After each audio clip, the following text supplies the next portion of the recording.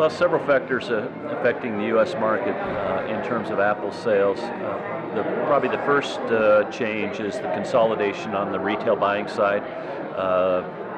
Supermarket chains have been buying each other, the big are getting bigger, and as a result of that, the expectations they have on all of us as suppliers have gotten more difficult to deal with, more stringent. There's just no room to make a mistake anymore. You have to be absolutely on your game and delivering exactly what they want with every single load of fruit. The other, I think, big change is on the production side and actually what we're delivering to market.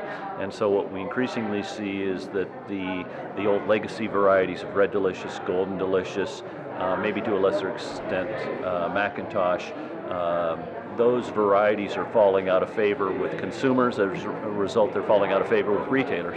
And so we're seeing that shift occur with retailers having much higher interest in things like Gala and Fuji and Honeycrisp, but they expect those Honeycrisp to be red. They won't take green Honeycrisp anymore. They expect Galas to be 100% red. They want red Fujis. And so it just speaks to the change in that production base that we know we've got to have the very best genetics so that we can compete with some of those newer varieties.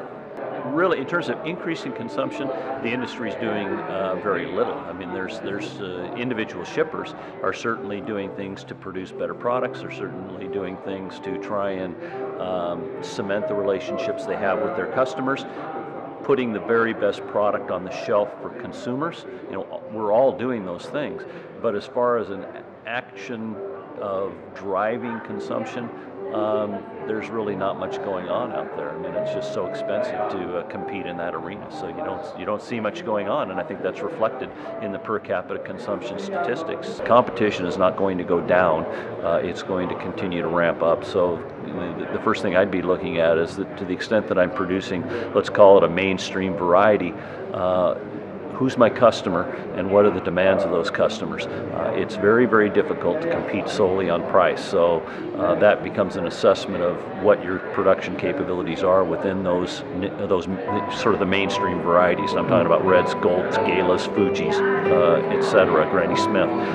Second piece would be where do you stack up in some of the new club brands? I think that's an increasingly important piece of the portfolio because it creates differentiation and hopefully it allows an opportunity to capture incremental revenue in the orchard because you're not selling at the commodity price.